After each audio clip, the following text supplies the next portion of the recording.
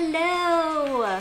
Well, welcome to what's probably going to be a pretty epic video. Now, you might be like, why is that going to be epic? I'll show you why, because this is why. Oh my god, it's like Edward Nakaya kimono hands or something. If this is not a hint at what is to come, then I will tell you it's a kind of like a Nakaya overview. Not of every color, not of every model, but just of the ones that I have access to right at this moment. So, hello, welcome. I am your host, Gourmet Pens, and let's look at these pens. Okay, so what I'm going to do is I'm going to show you the pen, I'm going to tell you what the nib is, and then we are going to take an intimate look at the pens on the desk. Okay, the first pen I have is a Dorsal Fin 2 in Ishime Kanshitsu Silver. These are hard to get, they cost a fortune, and they take a long time to make, and it is a wild pen. Like, Nakayas are usually fairly light, this one is not, and it is equipped with a double broad cursive italic from Nibs.com in rhodium trim, I think? Anyway, whatever. Rhodium? Yes, it looks like rhodium to me. I'm trying to decide if it's rhodium or ruthenium, but I'm pretty sure it's rhodium. Anyway, this pen is wild. Okay, I'm gonna try and match up the... Oh, I got it. It's like a boat canoe of glory. So, sword. Fantastic. It's a sword. Duh, Gourmet pens. Okay, moving on to the next one. This is a Nakaya Decapod writer in Kuro-tamenuri. Now, the Decapod has the 10 facets, the writer has the clip, and this particular pen is equipped with a soft, fine nib in gold. All of these nibs are 14 karat, just so you know. And let's cap that one and move on to the next one, which is actually like the big brother of the Decapod. This is the Decapod Twist, also in Kuro-tamenuri, and it is also a writer with a clip. What's really interesting is this one is very unused, whereas this one is lovingly used, and so the lacquer has changed over time, so it'd be really fun to show that to you in detail. This one, oh my god, they feel so good. It's like so soft, like they're firm, but it's like soft in hand. I don't know. Also a soft, fine nib, and also gold. This one is like pristine and it's wild. I love it. The next pen it's mine. It's the only one in the entire lineup here that actually belongs to me. This is the portable Cigar in the Milky Way galaxy finish, and on it is a rhodium soft, elastic medium nib. So they start out with a soft medium and then they put the cutouts in to make it elastic. That's what you got here. And I'm gonna try and line that pattern up. You can't see the pattern right now. I didn't line it up, by the way. You can't see the pattern, but it's really pretty in detail. Next up, we have like one of the most epic pens ever, along with the Dorsal Fin 2. And anyway, this is the Long in the Ascending Blue Dragon. Now, this is a wild pen. Like, you just glance at it, you're like, oh, it's a green pen. But when you look at it, there's a dragon glowing on here. So, it's madness. The nib is a ruthenium double broad. Now, you guys know I'm a klepto. If there's any pen I want to steal, it's probably this one. Because, like, honestly, a double broad nib, it's got this, like, wild dragon that's, like, swirling its way up the pen. Okay. Next up, we have a portable writer in the discontinued Ao-tamenuri. So it's a dark pen. The glowing bits are like the indigo coming through. It's really nice. This one has a two-tone medium nib, which is like just a medium, but it's so gorgeous that you're like, this is unreal. And it is. So there we go. We got that one. Next up, we have a very, like, it's simple, but it's so classy that you just can't not love it. So this is a portable writer in just black, like just straight up black. In pictures on the websites, it does not look this good. And when you see it in person, it's like a black hole. And you are like, wow, that is gorgeous. And it is. It's just radiant in such a deep, creepy way. So The nib on here is a horrendous ultra extra fine, so we're gonna recap that and never speak of it again. Okay, the next one is very interesting. This is the 17mm portable cigar in shoe unpolished. So what does that mean? The 17mm, compared to another portable cigar, this one's thicker. So it's just a girthier pen. So if you find the regular cigars just like too slim, you're like, it's not doing it for me. Take a look at the 17mm because this is like a whopper in hand. It's like, honestly, like you feel that. That is a soft, fine, elastic nib. So it's got the shoulder cutouts, just like the elastic medium I showed you.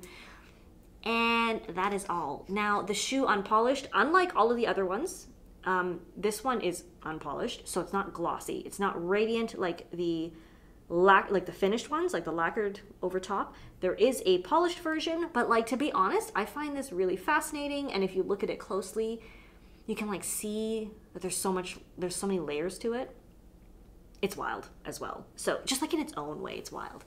So if you're like, in case you're curious, because it is so girthy, it's the same like girth and width of a Montblanc 149, which is a pretty substantial pen. So if you like that kind of thing, like if you like a giant pen, a larger section, and you are hesitant about Nakayas because they tend to be on the small, like slimmer side, if you're an oversized pen person, they're on the slimmer side, then maybe consider this one. I find it strangely comfortable. I don't want to like it too much because it's just going to be added to the list of things I want to steal. So there we have 1, 2, 3, 4, 5, 6, 7, 8 Nakayas, only one of which belonged to me.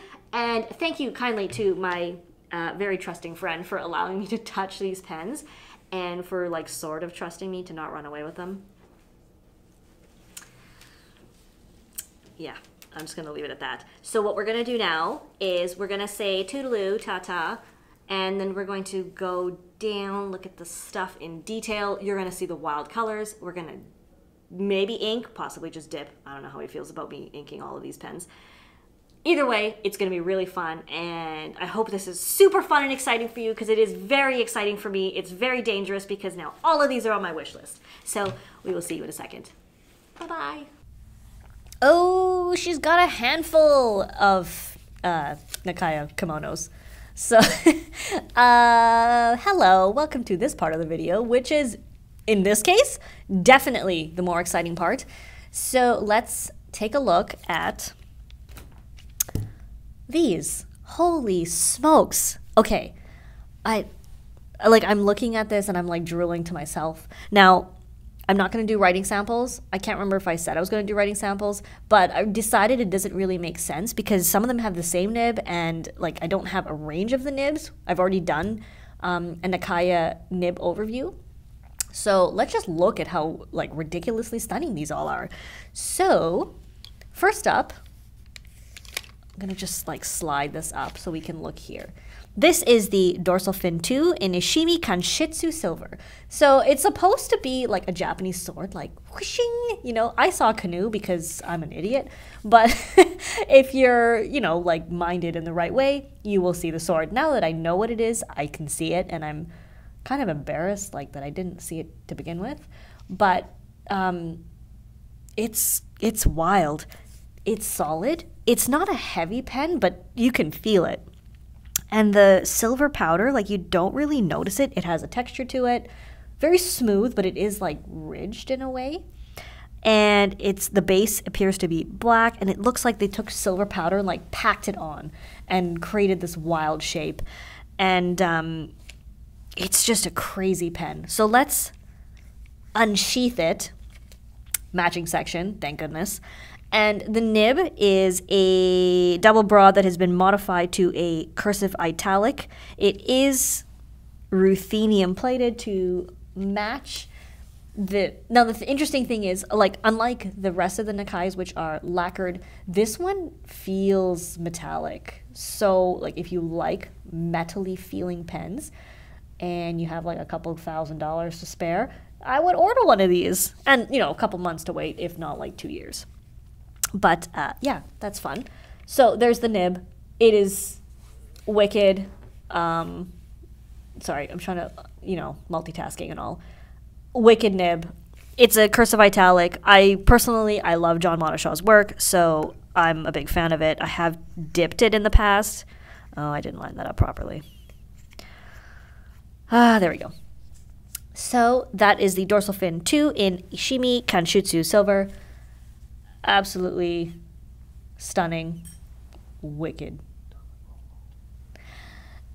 Now, you will notice that some of these have clips, some of them don't. Some of them are rolling away on me. One of the great things about this particular model is it don't roll.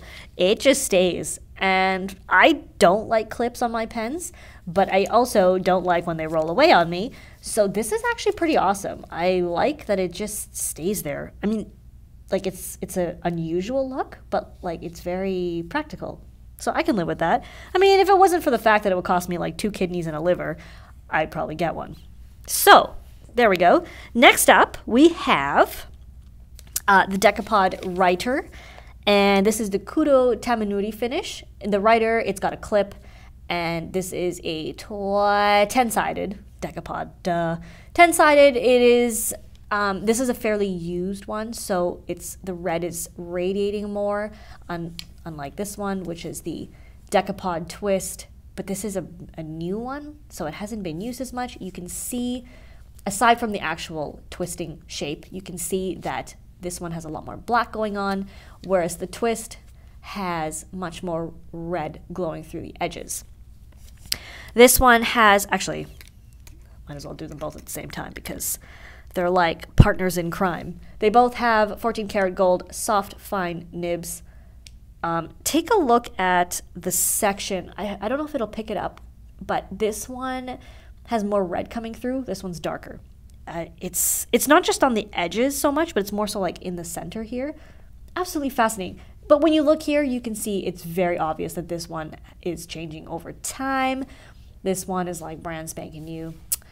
I think the only solution is that you get 2 and you keep one in your hoard and don't ever use it, and then see how they look after time, because it's like that's just an excuse. Don't listen to me. So that is the Decapod and Decapod twist. Really very interesting models. I don't know which one I like more. Like, I like the twist, but I like the Decapod. So there's both. There you go. Next up, this is actually mine, just for the record. All of these do not belong to me. The only one that belongs to me is this one. This is the portable cigar in the Milky Way Raden finish. I purchased this in Belgium at Sakura Fountain Pen Gallery. Never go to a brick and mortar store. You will see things and you won't be able to leave without them. And that is exactly what happened. I have a thing for Raden. I like shiny things. I'm basically staring at the camera, just looking at the glitter. This is a black base with hand-applied bits of Raden. It is wearing a medium elastic nib. So they created this by using a soft medium nib and putting cutouts into the shoulders. To be honest, I regret not getting a double broad or a music nib on it, just because I prefer like the wider writing experience. So, I don't know, I haven't decided whether if I want to sell it or if I want to like keep it or just get a new pen and keep the nib. Anyway, doesn't matter. I am completely in love with the finish though, because it's glittery. So, oh my god, look at that. Oh yeah. The only problem with this thing is it rolls like a mofo, and it's really annoying because the last thing you want rolling off your desk is this. Speaking of things rolling off your desk, this one's not going to roll. This is a Nakaya portable writer in just black, just like straight up black. So the Milky Way has the same black base, which is partly what attracted me to it, aside from all the glittery shiny bits that you basically, yeah, like basically if you do this, it's just black. This one is really strange. Like, you might think that a black Nakaya is really boring. I'll tell you what, it's not. It's not boring, because when you see it, it just like radiates this crazy glow. This has a two-tone medium nib on it. It's an exquisite daily writer. It is actually inked, but I'm not going to show you anything because I haven't done the other ones. But it's super classic. It feels so good. This pen is just like divine. It just, I'm going to stop, but really nice. Super classy, super elegant. The black is just, I don't know, just draws your eye. So there's the black. Speaking of eyeball drawing, we have the, this is the long in the blue dragon finish. Now, to my eyeballs, this looks super green. To your eyeballs on your screen, I'm guessing it's going to look blue-green and less green, more blue. It's got like a base color of like a deep, depending on the color that you're seeing, either a deep blue or a deep green. And then the dragon is like wildly glowing over top. Seriously, people, look at that. Oh, this pen is just like so, there's no appropriate words for it. It's beautiful. The artwork is unreal. The craftsmanship is fantastic, but the effect that they have captured with lacquer is just, it's glorious. And the section is no joke. It's just crazy. To be honest, like, you might be totally captivated by the pen.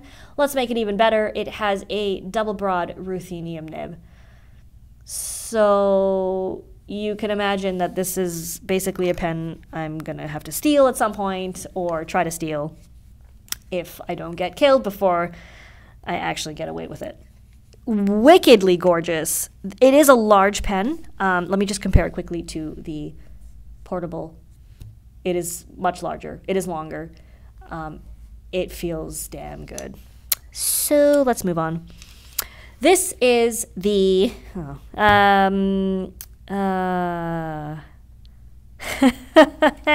the 17 millimeter. Sorry. I'm sorry. It's a lot of Nakayas. There's a lot of complicated names going on here. This is the 17 millimeter portable cigar in the shoe unpolished finish. What the heck does that mean, Aziza? It means it is a shoe unpolished. So it's sort of a vermilion, but it doesn't have that glossy finish to it. And it's much thicker. So this is just the regular portable writer, and this is the 17 millimeter, which, as I mentioned earlier, has the section of a 149. It is a whopper. So it's definitely bigger, definitely more substantial, not significantly heavier, but there you go. And the nib is a soft, an elastic fine, which is a soft fine that has the cutouts in it. I think the gold actually looks really good on this pen. It's a fairly unused, unpolished, and from what I understand, this will also change over time. I'm guessing it'll get glossier with oils and like abuse. I don't know. We'll have to see. It's a very interesting model. I think the color is fascinating. I don't know if I would personally pick the 17 millimeter because it feels a bit girthy in my grip, but it ain't my pen, so that's all good. And that's just one less pen I have to steal. This one, last but not least, yes, they're all gone. This is the portable writer in the discontinued Ao-tamenuri. Now, from what I can see, like just looking at this pen, it's like a really, really dark, dark brown. You're probably seeing black, and this is like kind of a green coming through. So they discontinued this finish because they were having trouble achieving consistency across the finishes, like making sure the colors were matching. It's really gorgeous though. This is like, to me, this is green, like a sea green. It's really nice. And this is a soft fine. Oh, wait a minute.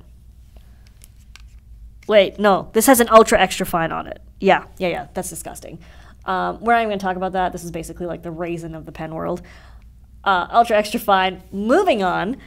Really gorgeous pen though. The Ao-tamenuri is, it's really quite exquisite, and it's really hard to capture on camera. And it don't matter because you can't buy them from Nakaya anymore because they're not making them. So it doesn't matter what it looks like. We all just get to suffer and enjoy it from afar. So, there we go. There is, how many Nakayas is this? Like, can somebody count? I can't. 1, 2, 3, 4, 5, 6, 7, 8 Nakayas. Laughable to consider the value that is sitting on this notebook. Please don't come kill me. None of these belong. Okay, one of these belong to me. The rest, thank you very much to a very kind friend for letting me touch your pens, ink some of them, and fantasize inappropriately about them. It's been lovely. I hope you enjoyed this Nakaya like model overview of just finishes that are pretty to look at and nibs that are fun to fantasize about. If you liked, please subscribe, and you can find me on Facebook, Twitter, Pinterest, Instagram, and Patreon as Gourmet Pens, and other social medias as Toronto Pen Company. Okie dokie. Take care. We will see you next time.